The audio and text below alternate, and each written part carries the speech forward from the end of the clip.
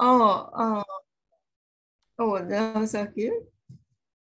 Go ahead. Nagasaki City. I mean, where in Nagasaki City, do you know? Shiroyama Machi, do you know? Yes, of course. Near the Urakami Cathedral. Yes. Near the Hypo Center. Yes. So, but we live in Canada, Toronto, right now. Yes. So glad you're with us tonight. Sorry? I am so glad that you are here with us tonight. Oh, thank you. Right now, my husband, Tetsutaro, and our son are with us. Oh, wow. So, yeah. So we are so happy to see you, to hear your story. Thank you. Thank you so much. Thank you. So much. I'm going to get a little more water before we begin, Joe. Okay. Hello, Joe. Hi. 34 people right now. Yeah. Okay, I'm about to mute everyone.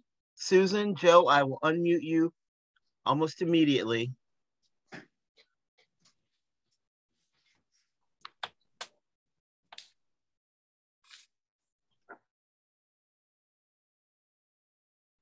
Joe, Susan, you have to unmute yourselves.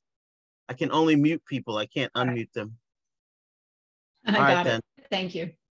And if other folks will stay muted until Q&A time, that would be awesome.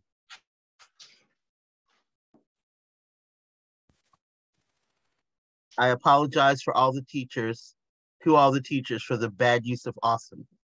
My mother was a teacher and she would have scolded me that, of course, awesome is like the Grand Canyon and, the birth of a child. Awesome is not being muted. All right.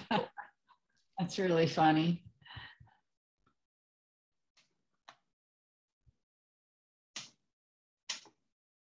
Okay, I think we'll wait another minute or two, and then get started.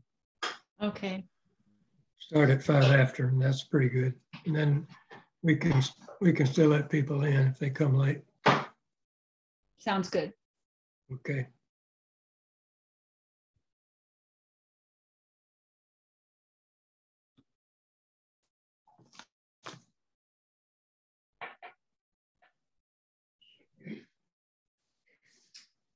FBI or Mar-a-Lago right now.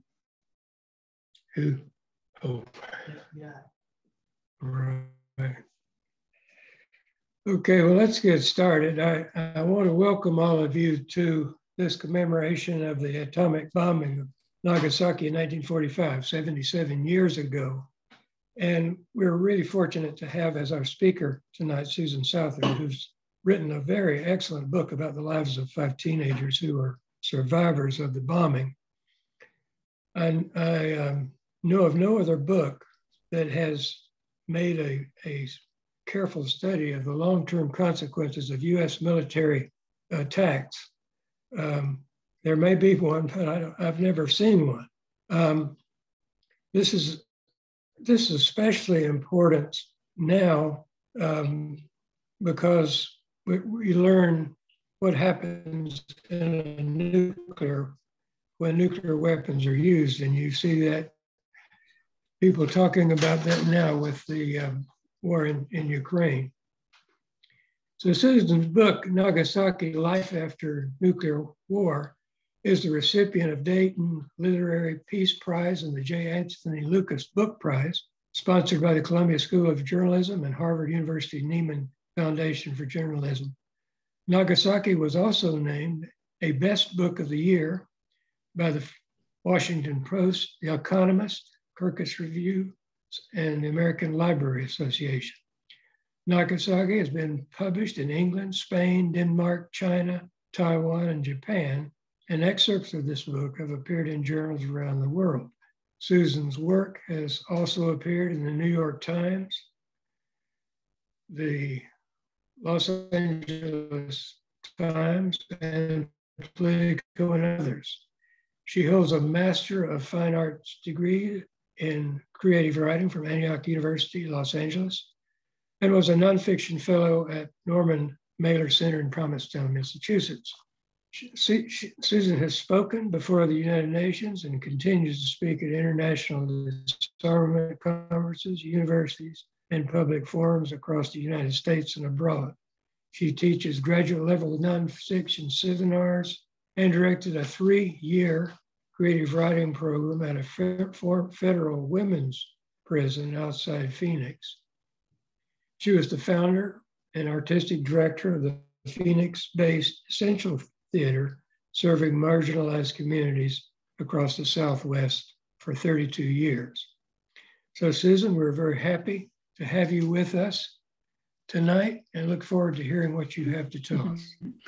Thank you so much, Joe. And thank you, George, to both of you for inviting me to be a part of this evening and for helping coordinate all the logistics as well.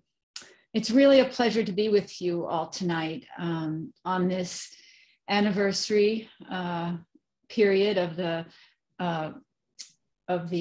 Hiroshima and Nagasaki atomic bombings. As Joe said, 77 years. And as it happens, it is now approximately 7:10 our time. And that is, what time is it in Japan? I think it's 8 or 9, 10. So right at this time, 77 years ago in Japan time, the US B-29 bomber called Boxcar that was carrying the bomb to its destination in Japan was crossing the Pacific on its way to ultimately Nagasaki. And as Joe mentioned, my book, Nagasaki, Life After Nuclear War, tells the story of 5 survivors, all of whom were teenagers at the time of the bombing. And it follows their lives and the life of the whole city over the next 70 years. I'm gonna switch now to screen share. Actually, I'm gonna wait just a minute and tell you a few other things first. Like other parts of our nation's history, the stories of those who survived the 1945 atomic bombings have been, for the most part, denied, minimized, silenced, altogether forgotten, or so powerfully justified that even now, 77 years later, most people across our nations know very little about what happened to the people in those 2 cities. They're not a part of our own history as a nation and as part of the global community. In the spirit of expanding our understanding of this history and holding it in our memory, today I'll read a few excerpts from my book and share some of the many stories of what happened beneath Nagasaki's mushroom cloud and the long aftermath of nuclear war. We'll have time for questions at the end of the presentation. And also, if any of you here tonight would like to, or know someone who would like to teach Nagasaki Life After Nuclear War, both at the high school or university level, I'd like to mention that an amazing educator in Pennsylvania and I collaborated a couple of years ago to create an educational toolkit for the book, for the classroom. And it has many, many guiding questions and activities, either for teaching the whole book or just for teaching select excerpts, depending on a teacher's time and curriculum needs. And I'm noticing there's a lot of switching back and forth on the screen. Is everything okay? Joe, it is. I'm trying to spotlight you, and it keeps switching back to gallery view, but I think it's good because I want people to see you. Thank you. I was going to ask you one other thing, but I forgot. So, now I'm going to screen share. go to my PowerPoint and we're going to pray that this works. Okay, can everybody see the cover of my book? Maybe I can't see all of Yes, it now because we can see your book. Screen. Okay, okay, great. Okay, so hopefully I'm just going to do, yes, okay, good. So here we go with the actual content of the presentation. There we go. I'd like to take you back to Japan in early August 1945, where the narrative of nuclear war began. By then, as I'm sure all of you know, the Pacific War, provoked by Japan when it bombed Pearl Harbor, had been raging for 3 years and 8 months. As Japan's depleted military kept pushing forward in its brutal conquest of East Asia and many Pacific Island nations, in the United States, the world's first atomic bombs were rushed to completion and shipped to a small island in the South Pacific to await their missions. Meanwhile, in Japan, by then, US and Allied bombers had attacked and destroyed all or major parts of 64 Japanese cities, killing an estimated 183,000 civilians, including in Tokyo, where firebombing attacks in March 1945 killed 100,000 people in one night. Across Japan, people were starving, and the only news they heard about the war was government-issued propaganda. The Nagasaki bombing was the third in a series of huge military events that happened very quickly. First, as everyone knows, on August 6, 1945, the United States dropped the first nuclear weapon used in warfare on Hiroshima. You can see it here on the map. That nuclear attack killed approximately 140,000 civilians. Second, 2.5 days later, at midnight on August 9th, the Soviet Union joined the US and our allies against Japan by sending 1.5 million troops on 3 fronts across the border of Japanese-held Manchuria, which is, can you see this? I don't know the timing of can you see me circling that area? Yes. Good, okay.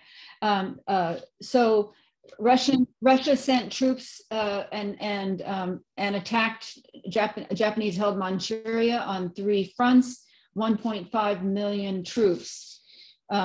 And the Japanese military immediately knew they couldn't fend off this Soviet invasion, and it sent Japanese leaders into a frenzied emergency meeting in Tokyo later that morning. So this is the same morning as the Nagasaki bomb. And this is happening while the Nagasaki bomb is on its way to Japan. The Japanese leaders heatedly debated their terms of surrender, but they remained deadlocked throughout the day and evening. Only 30 minutes after that meeting started, just after 11 a.m. on August 9th, 1945, the US dropped its second atomic bomb on Nagasaki. News of the bombing quickly reached the Japanese leaders in Tokyo, but by all accounts, the Nagasaki attack had no impact on their continuing debates or on the emperor's decision to surrender. Here, at the bottom of Japan's 4 main islands, is Kyushu, the southernmost main island, and Nagasaki is here on the western coast, about 500 miles from Shanghai and about 200 miles from the southern tip of the Korean peninsula. Nagasaki was then and is now a beautiful small port city built around a long, narrow bay with lush green hills on 3 sides. In 1945, the population of Nagasaki was 240,000 people.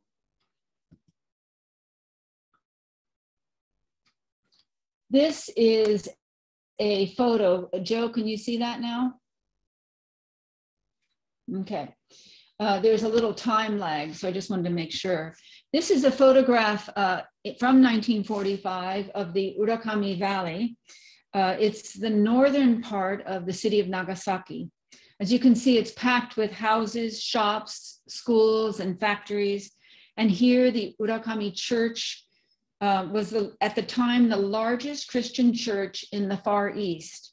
In 1945, about 20,000 people in Nagasaki were Catholics. The bomb fell approximately here-ish, about 1.5 miles from where the photographer is standing for this photo. The morning of August 9th was sunny and hot as the US B-29 bomber carrying the bomb approached Nagasaki.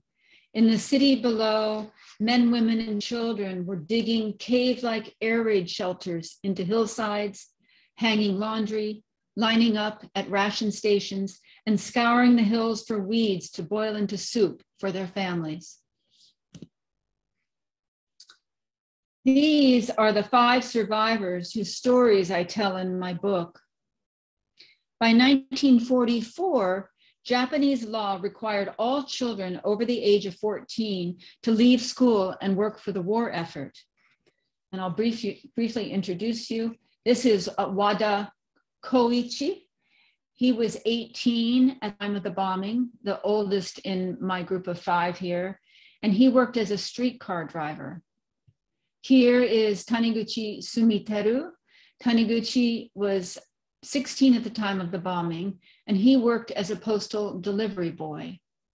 Here is Nagano Etsuko.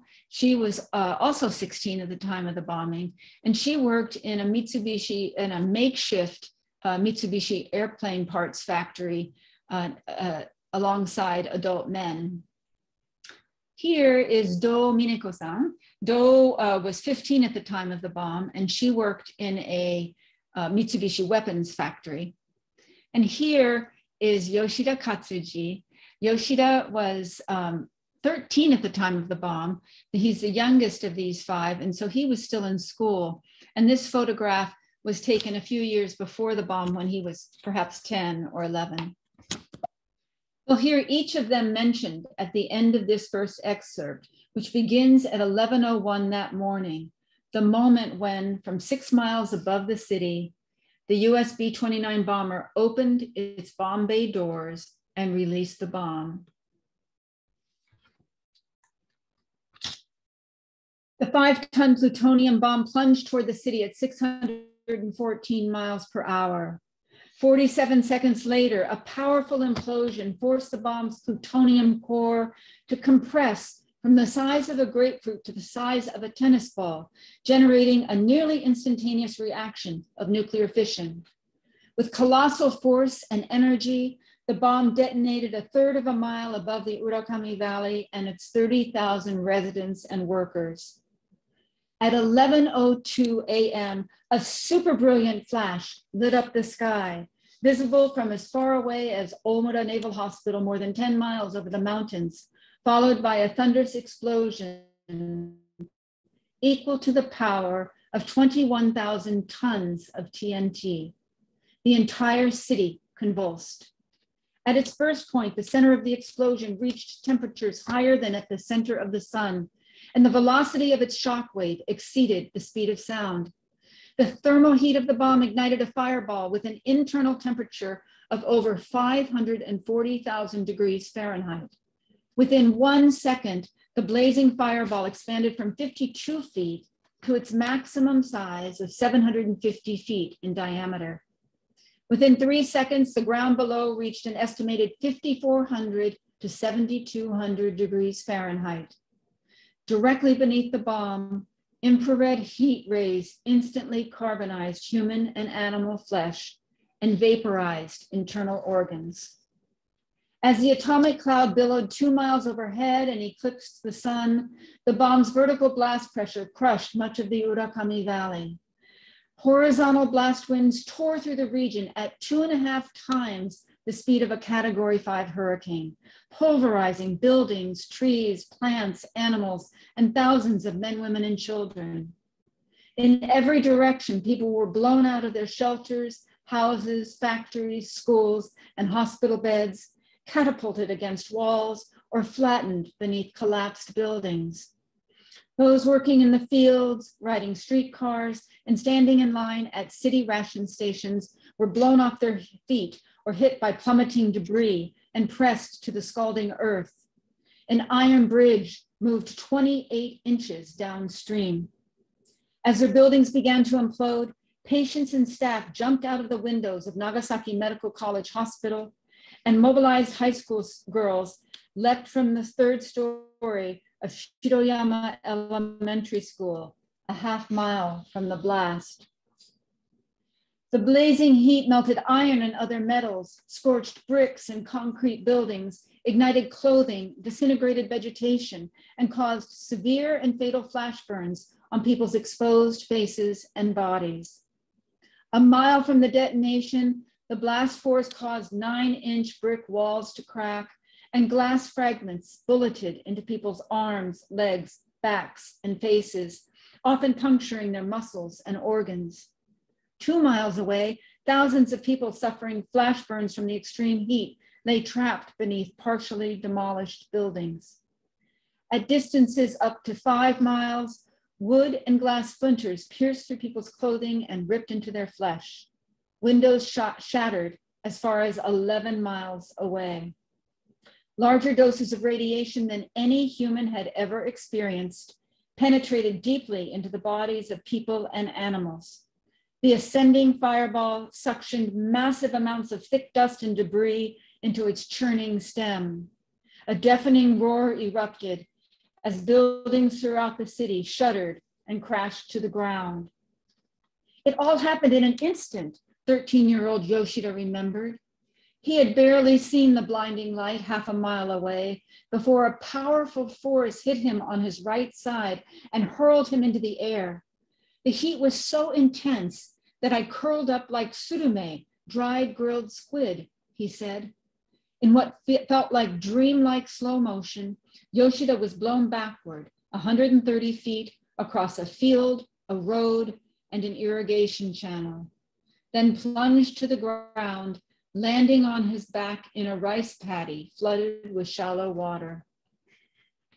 Inside the Mitsubishi Ohashi weapons factory, Do Mineko had been wiping perspiration from her face and concentrating on her work when patto, an enormous blue-white flash of light burst into the building, followed by an ear-splitting explosion.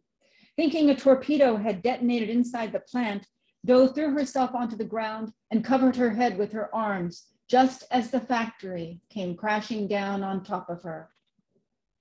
In his short-sleeved shirt, trousers, gaiters, and cap, Taniguchi had been riding his bicycle through the hills in the northwest corner of the valley when a sudden burning wind rushed toward him from behind, propelling him into the air and slamming him face down on the road. The earth was shaking so hard, he said, that I hung on as hard as I could so I wouldn't get blown away again. 15-year-old Nagano was standing inside an airplane parts factory, protected by distance and the wooded mountains that stood between her and the bomb. A light flashed, she remembered. Pika! Nagano too thought a bomb had hit her building. She fell to the ground, covering her ears and eyes with her thumbs and fingers according to her training, as windows crashed in all around her. She could hear pieces of tin and broken roof tiles swirling and colliding in the air outside. 2 miles southeast of the blast, Wada, the young streetcar driver, was sitting in the lounge of Hotarujaya Terminal talking with his friends. The train cables splashed. The whole city of Nagasaki the light was indescribable, he said. An unbelievably massive light lit up the whole city. A violent explosion rocked the station. Wada and his friends dived for cover under tables and other furniture. In the next instant, he felt like he was floating in the air before being slapped down on the floor. Something heavy landed on his back and he fell unconscious. Beneath the still rising mushroom cloud, a huge portion of Nagasaki had vanished. Tens of thousands throughout the city were dead or injured. On the floor of Hotarujaya Terminal, Wada lay beneath a fallen beam. Nagano was curled up on the floor of the airplane parts factory, her mouth filled with glass slivers and choking dust. Do lay injured in the wreckage of the collapsed Mitsubishi factory, engulfed in smoke. Yoshida was lying in a muddy rice paddy, barely conscious, his body and face brutally scorched. Taniguchi clung to the searing pavement near his mangled bicycle, not yet realizing that his back was burned off. He lifted his eyes just long enough to see a young child swept away like a fleck of dust. 60 seconds had passed.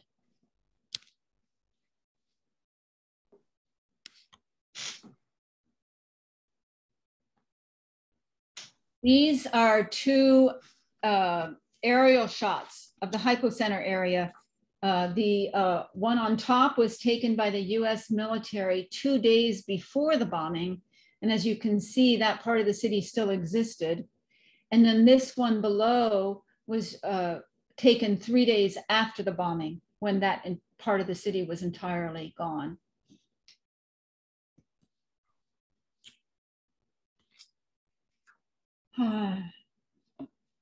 This is a photograph of the hypocenter area taken at about 2 p.m. the following day. Near the center here is an air raid shelter, the opening to an air raid shelter built into the ground, most likely beneath a building that is now disintegrated.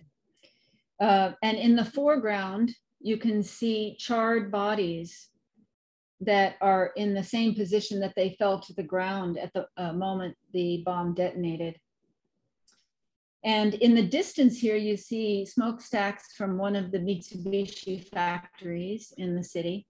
And over here, I have to move over here to the right, it's very faint, but that, it's on the hillside there, is the ruins of the Chinsei Junior High School surrounded by smoke. So sometimes it doesn't work. Here we go.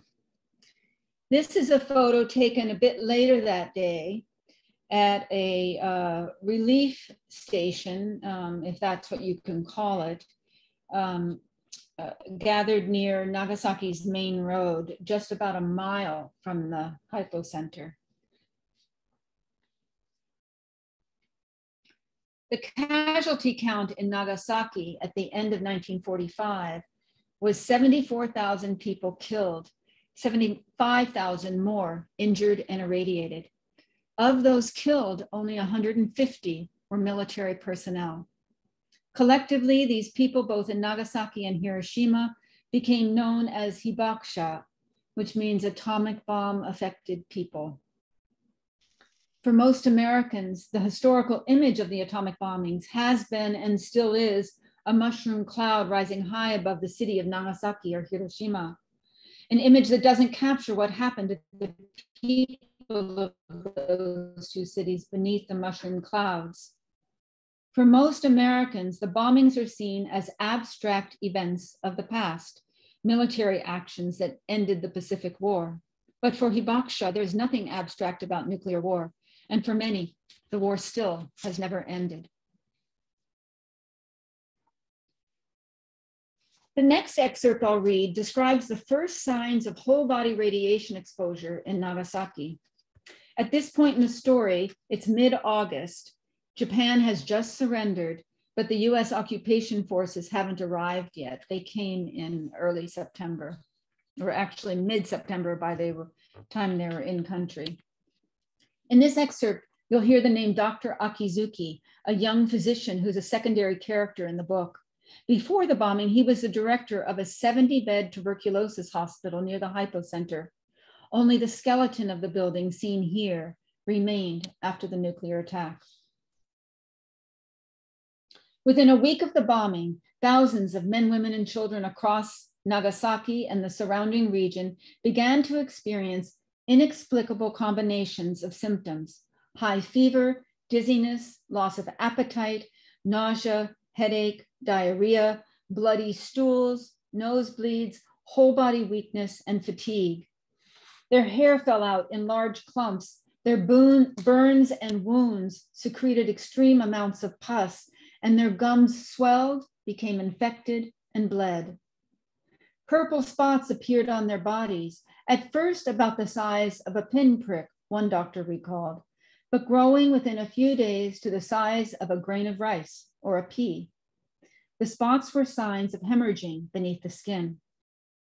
Infections throughout the body were rampant, including the large intestine, the esophagus, bronchial passages, lungs, and uterus. Within a few days of the appearance of their initial symptoms, many people lost consciousness, mumbled deliriously, and died in extreme pain. Others languished for weeks before either dying or slowly recovering.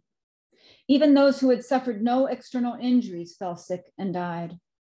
Some relief workers and victims' family members who had come into the hypocenter area after the bombing also suffered serious illness. Fear gripped the city. As the pattern of symptoms, illness, and death became clear, some people pulled on their hair every morning to see if their time had come. Believing that the illness was contagious, many families turned away relatives and guests who were staying with them after the bombing. And some farmers outside Nagasaki refused food to hungry refugees from the city. At first, Dr. Akizuki and other physicians suspected dysentery, cholera, or possibly some form of liver disease. Others thought the illness was due to poisonous gas released by the bomb. By August 15th, however, when Japanese scientists confirmed that an atomic bomb had been dropped on Nagasaki, physicians deduced that what appeared to be an epidemic killing their city was somehow related to radiation contamination. This discovery was helpful in ruling out contagious diseases and other conditions, but it did nothing to minimize the mystifying, confusing, and terrifying truth about the invisible power of the bomb. People died koro, one after another. Dr. Akizuki likened the situation to the Black Death pandemic that devastated Europe in the 1300s. Observing the cremations taking place in his hospital yard, he wondered if his body too might soon be burned. Life or death was a matter of chance, of fate, he said, and the dividing line between the man being cremated and the doctor cremating him was slight. A second wave of radiation illnesses and deaths swept through the city in late August and early September and continued through early October. Dr. Akizuki and his whole staff came down with nausea, diarrhea, and fatigue, which he remembered made me feel as if I had been beaten all over my body. From Dr. Akizuki's perspective, from his burned out hospital on top of Motohara Hill, death carved a clear geographical path. The first people who suffered and died from radiation-related illness were living inside an air raid shelter at the bottom of the hill, closer to the hypocenter, so they had received larger doses of radiation. The illness then climbed the hill, killing people in relative order according to their distance from the atomic blast. When the next tier of people grew sick, they were carried to the hospital grounds by their neighbors who lived farther up the hill, and the distance between the homes of the sick and the hospital became shorter and shorter. The Maekawa family, the Matsuokas, and then the Yamaguchis were attacked by radiation sickness, Dr. Akizuki remembered. I named this widening advance of the disease the concentric circles of death. He watched as his neighbor, Mr. Yamaguchi, lost 13 family members from atomic bomb sickness.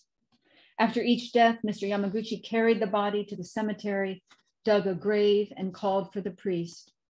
After each ceremony, he returned home to care for his remaining family members, all of whom who had fallen ill. They're dying one by one, he told Dr. Akizuki. Who will send for the priest when I am dying? Who will dig my grave when I am gone?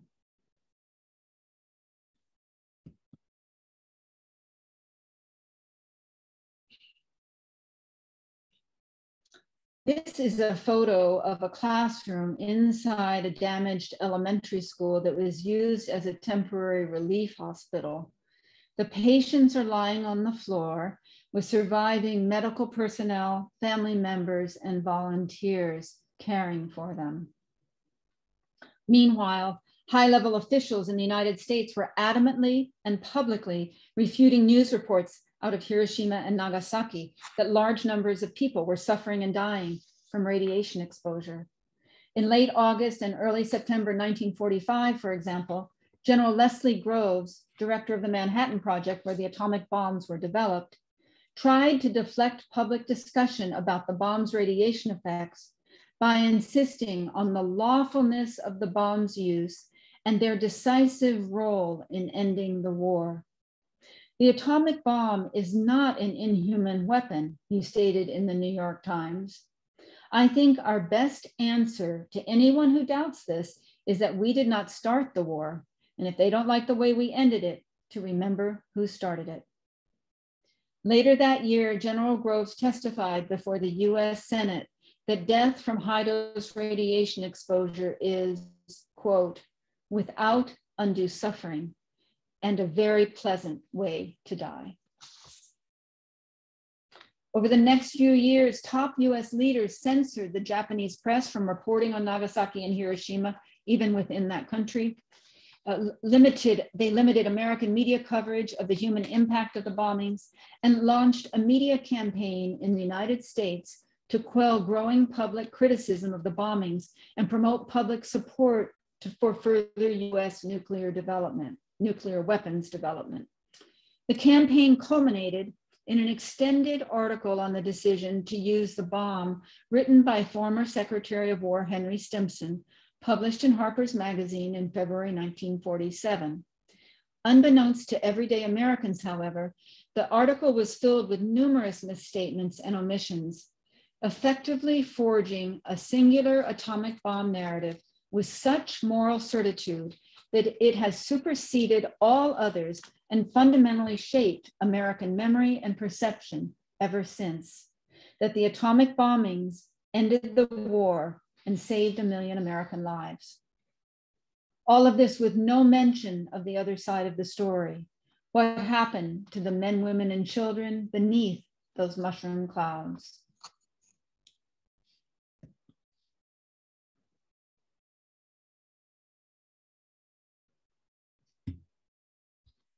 Back in Nagasaki, the effects of the bomb didn't stop. In the 9 months after the nuclear attack, many women who were pregnant at the time of the bombing lost their babies, and many babies who survived birth developed physical and mental disabilities.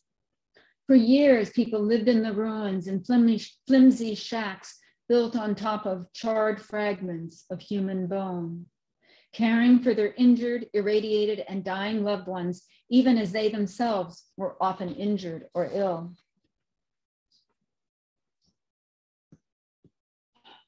The psychological anguish from the instantaneous disappearance of their city and loss of entire families and communities was often too much to bear. Suicides were common. And then in 1948, 3 years after the bombing, leukemia and other cancer rates spiked across the city, causing more deaths and initiating a cycle of cancer rates that would last for decades. Even today, radiation scientists are actively studying second and third generation hibakusha for genetic effects that may still show up, potentially passed down to them from their parents and grandparents, reminding us how much we still don't know, even now, about the insidious nature of radiation exposure to the human body.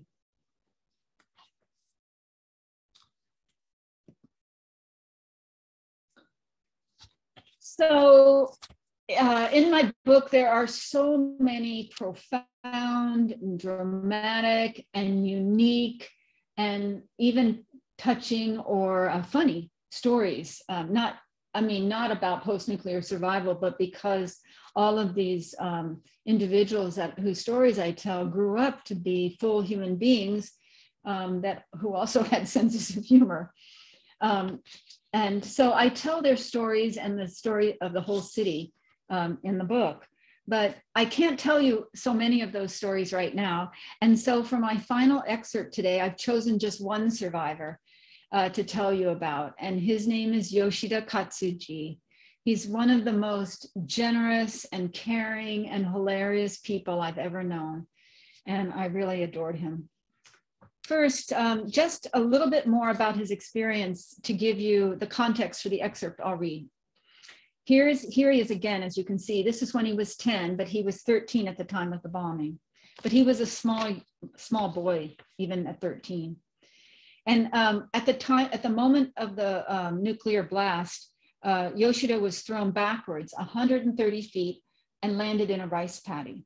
Because he had been facing in the direction of the bomb when it detonated, his entire face and much of his neck were scorched. The next day, his parents found him lying unconscious on the ground. They found a broken baby carriage in the ruins and pushed him 4 miles through the embers, then over the mountains to their home. For nearly 4 months, while he was still unconscious, Yoshida's mother cared for him at home, putting tiny pieces of food into his scorched lips and using scissors to scrape the maggots from his body, which was enveloped in the smell of his own decaying flesh. Finally, in December 1945, Yoshida was transported to a naval hospital north of the city. There, he eventually regained consciousness and underwent 3 skin graft surgeries to his face. These, can you see, Joe? The 2, you can just give me a sign. Yes, I can see those. Thank you so much. On the left here, these are photos taken before, on the left, before his second skin graft surgery. And on the right was just after that same surgery. These photographs are now hanging in the Nagasaki Atomic Bomb Museum. After 13 months in the hospital, Yoshida finally returned home in 1947, still severely disfigured. And the story of his return home, he was by himself on the train going home, is really very moving. And like so many other disfigured hibakusha, Yoshida remained inside his house for years, rarely going out for fear of people's stares. Eventually, though, after a few years, his father died and he had to go to work to help support his family. This photo was taken in 1950 when Yoshida was 19, and he worked in a grocery store warehouse in the back where no one would see him. It's difficult to see in this photo how scarred his face is, but you'll see more in a few minutes in later photographs. But I do want to mention that I really like that hairdo.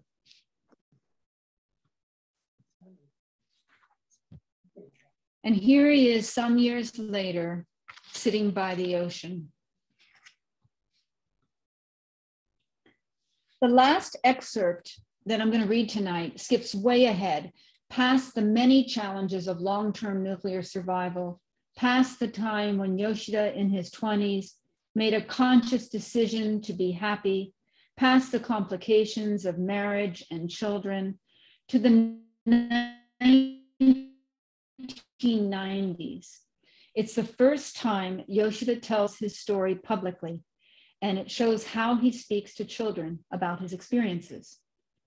All of the survivors whose stories I tell in my book had different reasons, different transformational experiences that led them to join a small group of survivors who, in defiance of social norms, began speaking publicly about their experiences. Their goal was simple: to do everything possible to ensure that Nagasaki is the last atomic bomb city in history. At this point in the story, Yoshida was in his 60s, and a quick note about his appearance, which mostly you can see here. He wore a large black patch on his right ear, and that patch was secured to his head by an elastic band that went up over his balding head and down on the left side of his face and down under his chin. The scar tissue, as you can see here, covered his face and neck. His left ear was shriveled. He had lost his right ear after the bombing. It melted off, but his left ear was also shriveled. And you can see behind these large frame glasses that his eyes are uneven, one higher than the other. And whenever he smiled, he revealed a crooked mouth and severely misshapen teeth. Although Yoshida admired the hibakusha who chose to speak publicly and thought of them as pioneers, he himself remained silent. I was shy to be in front of people, especially women. Everyone looked at me like this, he grimaced. I didn't like it. One day, however, a good friend approached Yoshida to ask if he could take his place at a talk he was scheduled to give to junior high school students visiting Nagasaki. Yoshida agreed, but when he arrived at the site and saw all the students staring at him, he immediately regretted it. Unraveled by the students' fear of making eye contact with him and what he thought was their revulsion, Yoshida stood before them and told his story. Some students began crying, and when Yoshida looked up at them, he nearly burst into tears himself. Afterward, many of the children expressed their appreciation to him. Yoshida, however, was so shaken by the experience that he returned momentarily to silence, but not for long. In his ongoing effort to accept his disfigurement, Yoshida came to terms with the fact that he could not change what had happened to him or how he looked, and he decided to no longer let his shyness get in the way of speaking out for peace. Outside the Nagasaki atomic bomb museum in 2007, 75-year-old Yoshida turns toward the crowds of uniformed, talkative students lining up for tours and presentations by survivors. He locates the group of students that is scheduled to hear his story that day, greets the head teacher, then races to the head of the line to hold the museum door open for the class, urging them inside until the last child has entered. Now, he says, beaming, 9.5 out of 10 children don't cry when they see my face. To help the students feel comfortable, for years, Yoshida has joked that he is as good looking as Kimutaku, a handsome Japanese pop star from the 1990s. Now, however, Kimutaku, still a handsome actor in his 40s or 50s, no longer evokes the humorous comparison Yoshida intends. A colleague suggested that he update the actor he compares himself to, but Yoshida never has done so, except once in Chicago, when he likened his incredible good looks to those of Leonardo DiCaprio. In Nagasaki, when children ask him for his autograph after his talks, he signs it Grandpa Yoshida and adds in parentheses, Grandpa Kimutaku. This is what I say to children, he explains. Have you ever looked up Heiwa, peace, in the dictionary?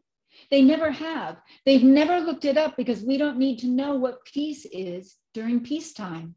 Let's look it up together, he says to the children. He pauses and adds emphatically, our greatest enemy is carelessness. We need to pay attention to peace.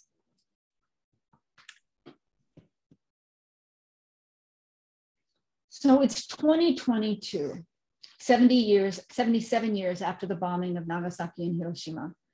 Why does it matter? Why does it matter for us to learn, to understand the survivors' stories? From my perspective, a first and major reason is that the deaths, injury, and irradiation of these civilians took place at our hands. But their stories matter for other reasons as well. They matter because they give us context for the 13,000 nuclear weapons that exist in the world today, far more powerful than those used on Nagasaki and Hiroshima. About 9,600 of these weapons are actively deployed or stockpiled across the globe, waiting and ready for use upon command. Whether by intentional military use, nuclear accident, or an act of terrorism, including the intense explosions at the Ukrainian nuclear power plant currently held by Russia. Right now, we are at enormously high risk for far worse humanitarian and environmental disasters than Nagasaki and Hiroshima. The survivor stories matter because as long as these weapons exist, we must imagine and understand what nuclear war really means. And hibakusha are the only people in history who can tell us firsthand what these weapons do. Their stories matter because the American narrative of the bombings, that they ended the war and saved 1 million or more American lives, is at best oversimplistic. And it has allowed us for 77 years to ignore, minimize, or justify what happened beneath those mushroom clouds. How can we and how can our leaders make sound decisions about our future if we don't examine and understand the full consequences of our past actions? As Hibakusha age and their voices fade, their stories matter because they invite us to understand how fiercely we must imagine and manifest peace in a world without nuclear weapons. Hibakusha have lived this long history. Wada Koichi,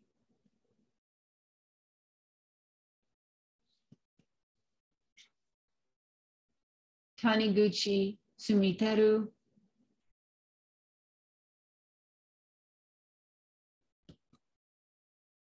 Nagano Etsuko,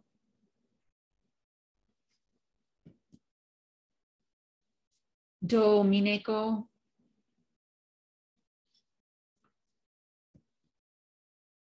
and Yoshida Katsuji.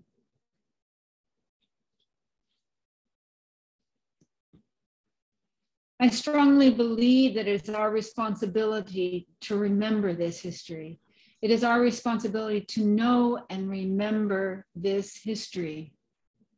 Not only because we are the nation that inflicted this egregious harm, but also because not only Hibakusha, but we too want to ensure that Nagasaki is the last atomic bombed city in history. Thank you.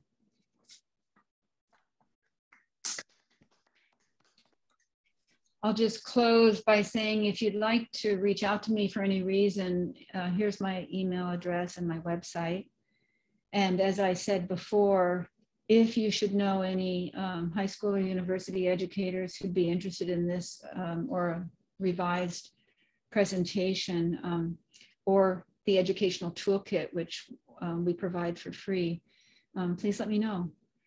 And thank you again. And I'll now stop my screen sharing so we can hear your questions or discuss whatever is on your mind. Thank you so much again. Yeah, thank you. That was an amazing presentation and so important for us to hear and know what was going on then and what could happen now. So we can take questions now. And so if you'd like to have a question, raise your hand. You can do that with your reactions at the bottom of the screen. Brian Winters has a question. Thank you. Yeah, unmute yourself, Brian, if you can. Okay, okay. Thank you, Susan, for that presentation. That was very excellent. I appreciate it. I wanted to ask you about the beginning. You talked about the Soviet invasion of Manchurian China, the Japanese. I'd read somewhere else that the Japanese had actually reached out to ask Russia to negotiate their settlement the day before, on August 8th. I was wondering, could you confirm that or speak to that? I don't remember the date any longer. This book was 12 years in the making, and it's been 7 years since it was published. And some of the small details I don't remember anymore. That's not a small detail, but I don't remember that. But they did do that. It was really hard to untangle that aspect of what was happening right there in early August. From my understanding, the Japanese did reach out to the Russians, but it was hard for me to discern from any of the great historians I read how seriously anyone took those that contact. And certainly Russia was already moving its troops, moving its troops. Russia had promised to join the Allies 3 months after 3 months after the end of the European War. So it was time. So it was really difficult. I didn't include it except for possibly a mention in my book, because there's no indication that Russia did anything with that. And there was no indication of how serious, Japan itself was really, the Japanese leaders were really divided on the whole aspect of surrender. Mostly, I don't know if they were so divided on surrender, but they were divided on the terms of surrender. And that was they were so fiercely divided that even when they were debating surrender, they couldn't come to a decision and finally had to take it to the emperor to break the stalemate. So that's what I know about that.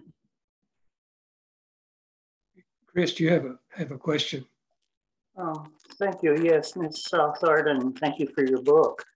I was a serviceman in Okinawa and took a trip to Hiroshima, where I had the opportunity to stay overnight at a hostel and met a lady who was hibakusha in the sense that she was a pregnancy in her mother at the time of that explosion.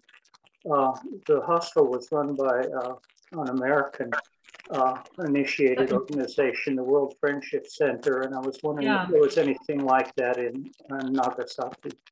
I actually stayed there at the World Friendship Center in Hiroshima. Not that I know of in Nagasaki in particular. There are many organizations that welcome visitors, but the World Friendship Center is, I think, unique in Hiroshima. Originally in my book, I was going to tell the story of both cities. And my first research trip in 2003, I went to both cities and interviewed survivors and did research. But then in the next year or two after I got back, I began to see how different the two experiences were. That it was different cities, different cultures, different geographies, climate, and did I say culture, and also even different bombs themselves. So I chose Nagasaki because it was less known and because I had more people that I knew there that would be able to help me, and I needed a lot of help to do all the research. That's wonderful that you were able to go there. What was it like for you to go? You were serving in Okinawa. Yes, well, it just happened that the planes available from Okinawa made it feasible to get to Hiroshima. I'd seen Mr. Hersey's book earlier. And I see. Thank you. Joe, you have a question? Yes. How's that? Can you hear me? Yes. Okay. So Susan, first of all, thank you very much for your presentation. It was excellent. I wanted to especially thank you for the including Secretary of State Stimson, that propaganda episode where he came out and said that we needed to drop the bomb to save lives and the war, stuff like that. And actually, since this is sponsored by Peace Action, it was actually one of the founders of Peace Action, Norman Cousins, who was interviewing all of the generals after World War II. And apparently none of them said that it was militarily necessary. And it was Cousins who said this was a crime. And actually it was the head of the Manhattan Project, James Conant, who took Cousins' editorial, and it bothered him because they intended to use nuclear bombs again in the future for our next time we go to war. And so it initiated this big propaganda campaign. And as a matter of fact, after people read your book, I would suggest that they take a look, or you could take a look at the decision to drop the atomic bomb by Gar Alperovitz. And as a matter of fact, he talks about Russia's entry into the war, you know, and what effect that had on the decision. But the big lie that America believes that we needed to use the atomic bomb to end the war persists. And I mean, that lie is rock solid. And so when you talk to people about getting rid of nuclear weapons today, one of the key things in our State Department, they say we need nuclear weapons. We can't give them up. And so but anyway, I want to thank you again for including that part in your presentation. And actually, Alperovitz goes into depth about how that preparation came about. And it was a blueprint for the Iraq War, for George Bush and neocons. They followed it almost to the T. And so it's important. But thank you again for all your work on this. You're welcome. One thing I would say is that I think in addition to the really hard-lined argument that Stimson put forth, I also think that for good reasons, I mean, of course, I don't think Americans knew what we did to close Japan off and, you know, trigger some of the decisions Japan made, including possibly Pearl Harbor. But nonetheless, Japan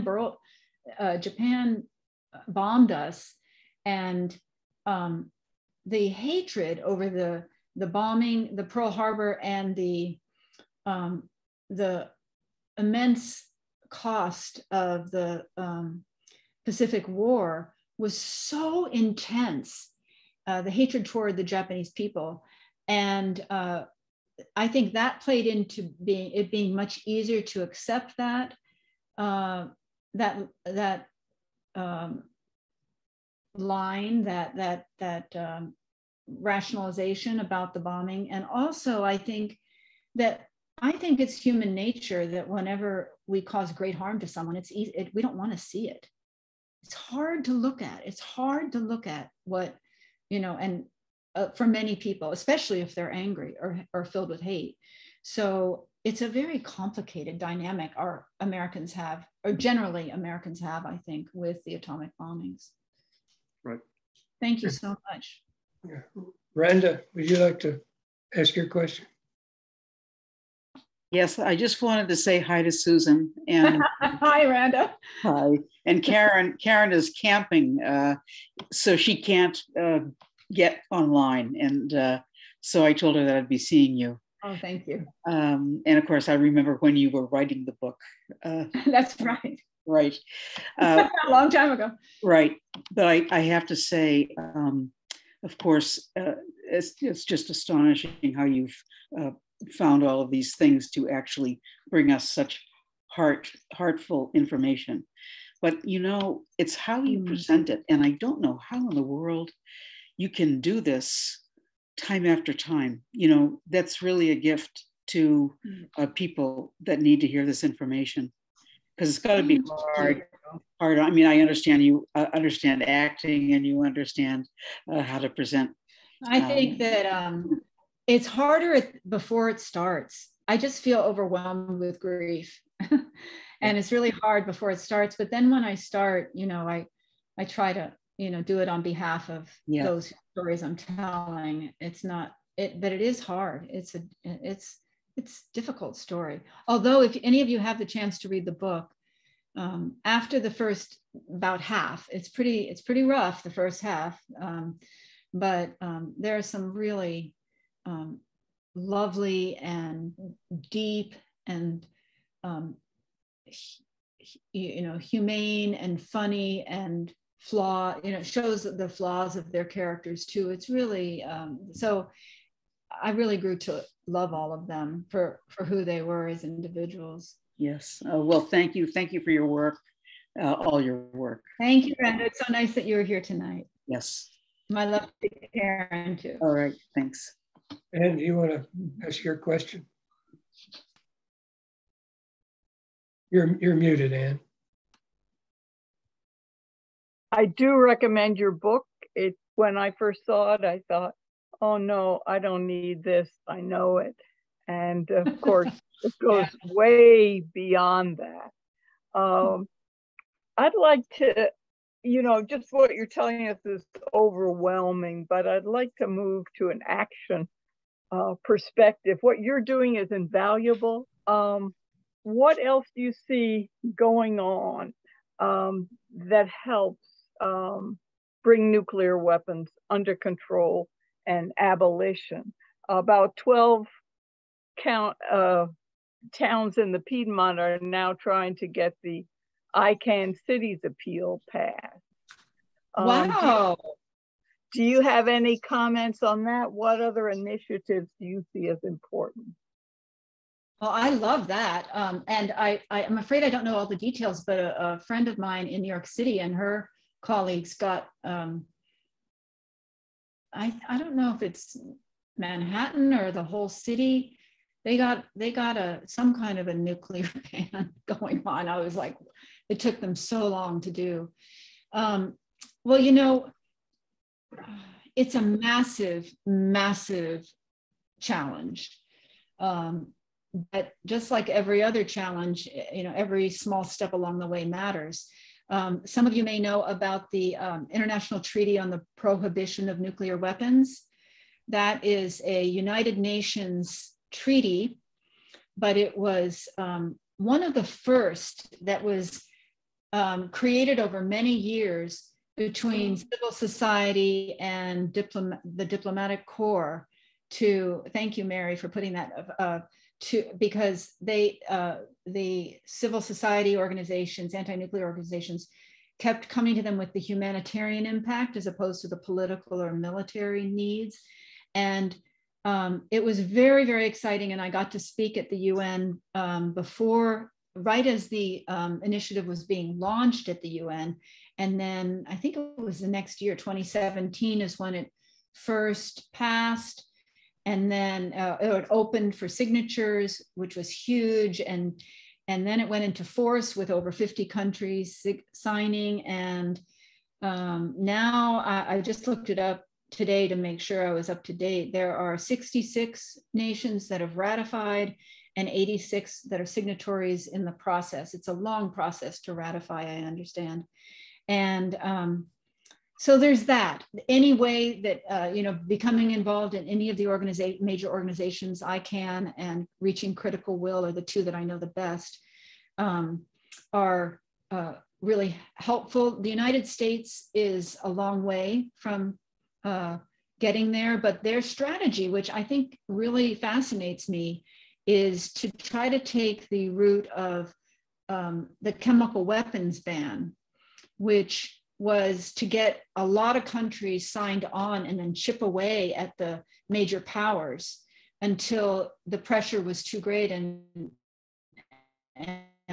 they couldn't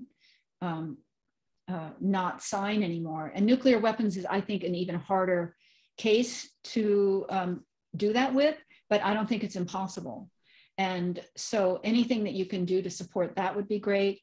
Also, I don't know other local ones. Maybe there's some people here who do here in this meeting, because I haven't worked, I worked on this book for 12 years and I haven't, except for speaking and doing, I've done that a lot. And that's part of the work. But as far as the activism work, and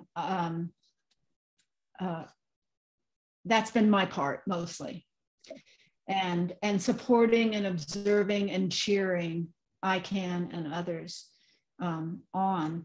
Do you know any, Anne, or do others in the room know? Well, to share this? And if you do, let's go briefly to make sure that we get to all the questions. I would say Peace Action is focused on this.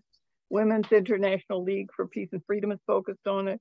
Definitely. A major movement is Don't Bank on the Bomb. Tax refusal is certainly an important route that some feel able to take.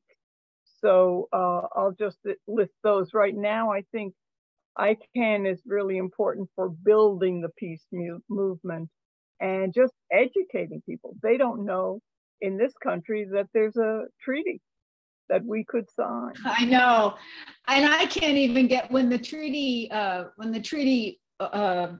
got what's it called, entered into force. I wrote an op-ed, and no major paper would take it. It's like, it was like, not, that's not interesting. You know, we have a long way to go. Yeah. Veterans for Peace is another. I'll quickly add that. Eric and Thank Lindsay you. Thank you so much, Ann. Eric, you can, yeah, there you go. Thank you, Susan, for your contribution to allow us to hear the voices of these living links to the horror of Nagasaki and their appeal that we abolish nuclear weapons. I'm used to hearing about the bombing of the two cities rather than the war, nuclear war. It seemed to suggest that it wasn't reciprocated, unilateral drop into the bombs. And I wonder if you would talk about that when, I say when, we use nuclear weapons again in an exchange with other country, that it's not survivable. And there won't be anybody to write a book about the stories of survivors. I wonder what your thoughts are about that. Well, I know what you mean, that it wasn't reciprocated. Thank God it wasn't, and it wasn't possible for any nation to have reciprocated at that moment. But I do consider that because we were at war with Japan, that this was nuclear war. We introduced nuclear weapons into the war that already existed. So that's where I use that term. As far as survivability, you're so right, and that may be another. The biggest argument I think that most nuclear nations use is deterrence, and I think that if deterrence really worked, we have North Korea, for example, or other nations that it would have prevented from allowing them to have nuclear weapons or having them feel comfortable developing them. So I think really working the deterrence argument is important. And also that came to me because working the survivability argument, if there were any way to, for any leaders of any nuclear nations to seriously talk about, this is absurd, because even if they're not used, they can be used by terrorists, or they could be, there have been many close calls on the use of them by accident. Talking about the survivability would be one really strong argument. And, what's the point? I don't know. It's a complicated thing, and I have to always untangle it even for myself when I'm talking. And I hope I'm not too unclear right now. Mary, do you have a question or comment, Mary Ryder? I do. One thing, Susan, I was wondering, did you present this a number of years ago to the group that gathers outside of the Federal Post Office on Hillsborough Street, the Committee to Abolish Nuclear Weapons? No, didn't. You didn't? Oh, gosh, I thought. Actually, okay. We were in a cafe. Yes. That's where she. Oh yeah, yeah. I met many of you briefly a number of years ago when Dr. Tomonaga, the leading radiation physician in Nagasaki, was here. Yes, you were traveling with them. Yeah. So I'm so glad to reconnect with you. I just wanted to say, I also think the whole kind of American exceptionalism is a huge problem. Mm-hmm. My husband and I were giving a talk one time, it's been quite a while, at the Unitarian Church in Raleigh. And when we got done with the talk, someone stood up and he said, well, my brother was on the ground with the US military, and if that bomb hadn't been dropped, he'd have been killed and other Americans would have been killed. And it's that valuing of American lives over other lives that I think is a huge problem. And I really agree. It's a very, very, very challenging one. When I do publish in last year, was it last year? Where are we? 2022? 2 years ago, I had an op-ed in the Washington Post, and I got more than 3,300 responses. Most of them were just, explosively outraged. Yes. Of course, the Washington Post gave my op-ed a title that said the opposite of what my piece said in order to provoke readers, But nonetheless, I do think that American exceptionalism is really, it's so deep in our culture and in our way of thinking, and it's damaging on so many levels, not only on this nuclear level, both in World War II and now, but in so many other aspects of our lives. Could I say one more thing at risk of talking too long? My dad was a career Marine, and as he got older, he started to re-examine all of that. And he said to me, we were really just begging Japan to come in. We took all our warships out to Hawaii, and then just sat them there. So Japan knew that we were trying to take over, and so their action was actually a reaction.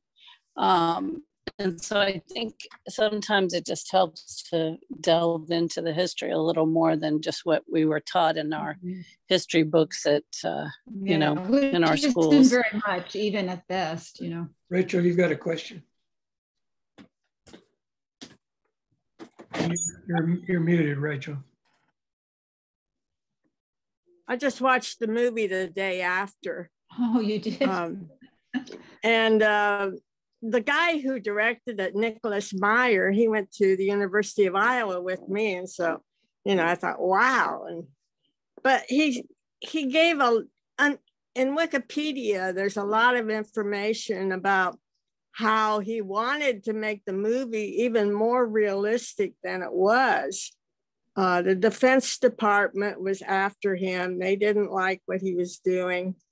And even Hollywood and all the people behind the movie, they were, trying to tone him down. But, what was in the movie, I thought was pretty bad myself. And I don't see how anybody could watch that movie and not come back being an anti-nuclear war person. And just to see those missiles go up in the sky, headed for the other countries, knowing that there's other missiles coming back at you, it's just really earth-shaking, literally. Yeah, I agree. I had forgotten about that film. I never saw it. Yeah, you can get it on YouTube. Maybe I won't. I say that because I feel like I lived through 12 years of nuclear war in my mind. So I don't want to see it anymore. And the Nagasaki bomb was a lot more potent than the Hiroshima one, was it? Or was it exactly the same? No, it was far more powerful, but because of Nagasaki's geography, which is a valley surrounded on three sides by mountains. They're not tall mountains at all, but they are, tall hills or small mountains. The impact of the bomb was less than in the less powerful bomb in Hiroshima, because Hiroshima's flat, and so it went straight out. The mountains in Nagasaki muted a lot of the impact that could have happened if they hadn't been there. So that's why they used those two different locations. One was a mountainous area and one was a flat area. Actually, some of you may know that Nagasaki wasn't the primary target that day.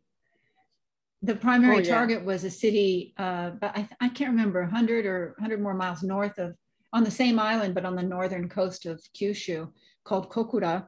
And ironically, the planes, there were two planes that got there, the plane with the bomb and the observing plane. And it was covered in smoke and clouds. Cloud cover and smoke. They had bombed, Allies had bombed a nearby city, and the wind had changed. And so there was smoke from the city and cloud cover. And they took flak, they were fired at, and they circled around a number of times. And then they knew they had to head to the secondary target before they ran out of fuel, because they had to get back to, not all the way back to Tinian Island, but to the place they were going to land. And they were already having a fuel problem. It was a dramatic flight for them. So Nagasaki was covered in clouds too. And then what the bombardier saw a small hole in the clouds and said, "I've got it." And it was really off target a couple of miles, but it was the city. I don't think they cared. Thank you. Oh, let me just tell you one other thing. They chose targets because there were not that many targets left in Japan that hadn't been bombed. And so they saved a few cities. And they had to have a certain criteria. And I wrote about it in the book, but one of them, they had to be, they had to not have been bombed yet, or not seriously bombed. Nagasaki had been bombed, but without much damage. And then they had to be within the distance from Tinian Island that the aircraft could make it back with fuel. And then they had to have factories surrounded by factory worker residences. That was one of the things too, that really, so there were, and there may have been one or two other criteria that I'm not remembering right now. So that's how they chose. Such a matter-of-fact method. Yes. George, do you want to? You had a comment? I do. Thanks so much for this, Susan. I learned a lot, not necessarily things I wanted to learn because it was pretty brutal. Not what you did, but the whole process. And thanks to Mary Ryder and both of y'all for pointing out what you named as U.S. exceptionalism. And I want to remind all of us that that is straight up white supremacy. We call it U.S. exceptionalism. We may call it a lot of stuff, but it's white supremacy in terms of, we can take lives, or our government does, because some lives are valued more than others. And that exceptionalism is the same as white supremacy. And now in 2022, it's manifested in different ways. And part of our work for peace and justice is to deal with that too. That was just half of what I wanted to say. The other half is, I did have the joy Before and pleasure. you go on to the other half, before you go to the other half, I just want to tell you how much I appreciate your saying that. I really, really do. And I think I may be, if you don't mind, I may refer to that in future presentations when people ask what we can do, because by countering white supremacy in all the different ways that we can in our country, that is also part of the movement of the anti-nuclear movement. So anyway, it absolutely thank you. Is. Yes, absolutely. It's the work. But I did have the joy and honor of 2005, it's 60 years of being in Hiroshima on my birthday. And, 10,000 people sang me happy birthday. It was awesome. I met one of the hibakusha. She had been in grammar school the morning that the bomb dropped. And y'all, she was so gracious, as were the people at the ceremony on the 6th, where I got a cake and a birthday song. But I can't imagine, and I'm peace and love and joy and all this groovy stuff, but I can't imagine the depth of healing and emotional transformation and forgiveness that would allow for someone to be so gracious to someone from the US who, I was the oppressor for the first time in my life as a Black woman from, rural South. I was the oppressor, and I felt that, and it was a trip. And I couldn't imagine what it would take for folks to be as gracious and forgiving as those folks were. And I just wanted to share that because, it was awesome, Susan, but it's a real buzzkill. Hard to be uplifted by, after your presentation, it's hard to feel really great. And I'm not telling you people feel great, but we get there. We do the work. We stay in it. We stay conscious. We dismantle white supremacy, and, we'll get there. Yeah. Thank you. Thank you for both of those. It's so true. What you said about the depth of forgiveness. Yeah. Oh, go ahead. If you can see me, were there plans to bomb a third city if for some reason they had not on the first two? There was potential plans, but a third one wasn't ready yet. All right. Now, what was the reason again why after the first one, the Japanese just didn't have enough time to be able to say, we surrender, or what was the issues that between the first and the second bombing? Well, I don't know if I can, it's a very complicated question. And they didn't even know for a week after each bombing. They sent a team of physicists down to figure out what the bomb was. They didn't know what it was.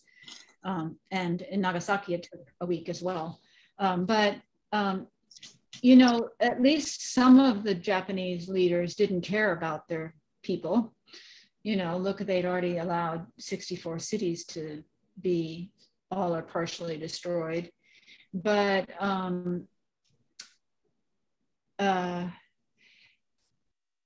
the second bomb was not scheduled for another week, but because of weather forecasts for poor weather over Kyushu, they moved the time up a week.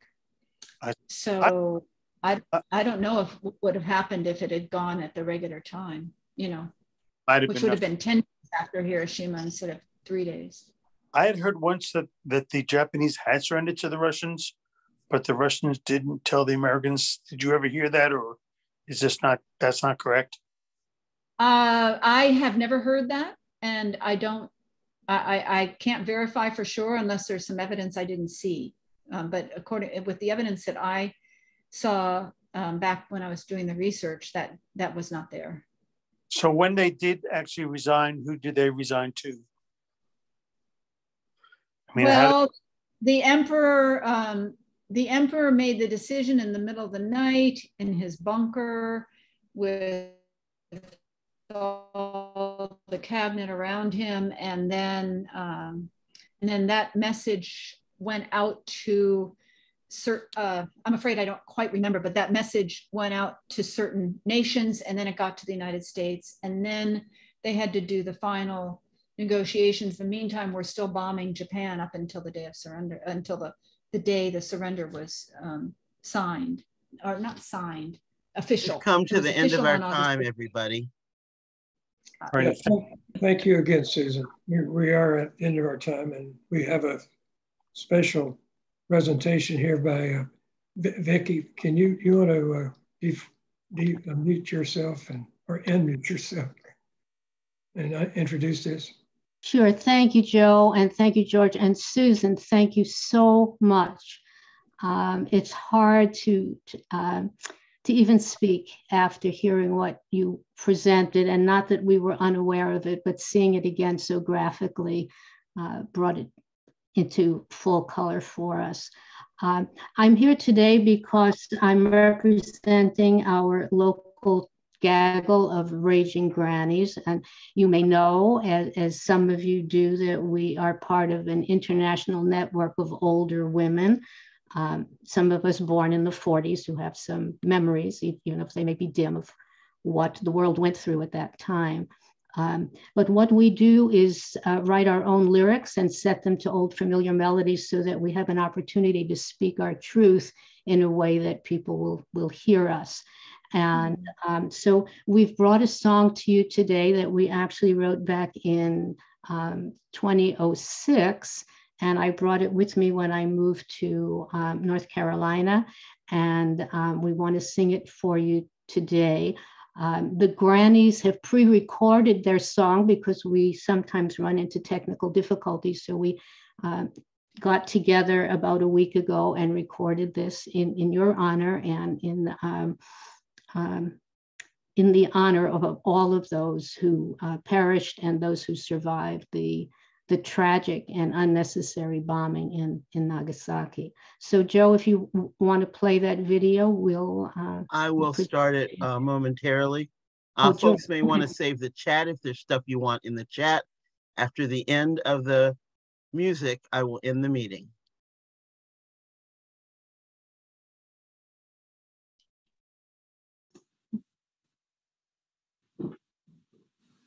On Hiroshima, Nagasaki, the atom bombs fell, and children playing in the sun burned in a living hell.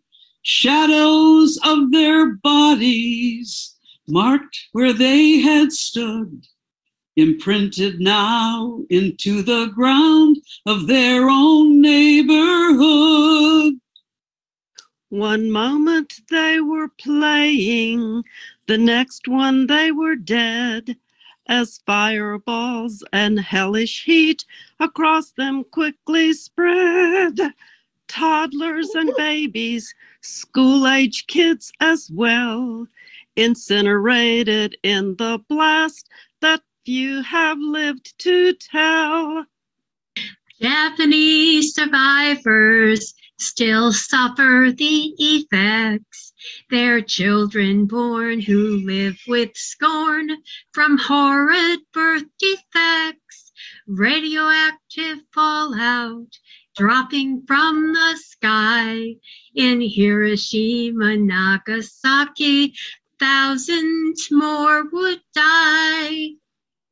It's to our shame and sorrow that we're the only ones who've ever dropped an atom bomb. And just what have we won? They tell us God is on our side and that our way is right. Well, when will we learn the simple truth that might does not make right? It's time to put the bombs to rest, just make them disappear, so children living round the world no longer live in fear. The threat of nuclear weapons must be gone forevermore, so all the world can live in peace. We demand an end to war.